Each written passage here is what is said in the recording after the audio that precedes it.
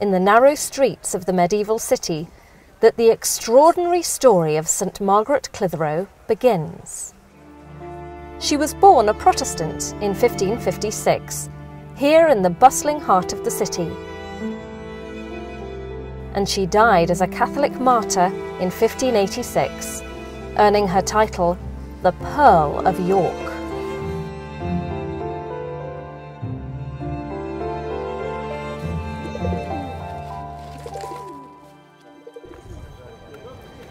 At 18, Margaret married John Clitherow.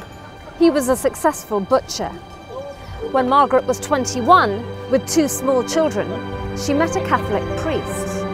He was one of the new missionary priests who were being trained overseas and then sent to England to reconvert the land to Catholicism.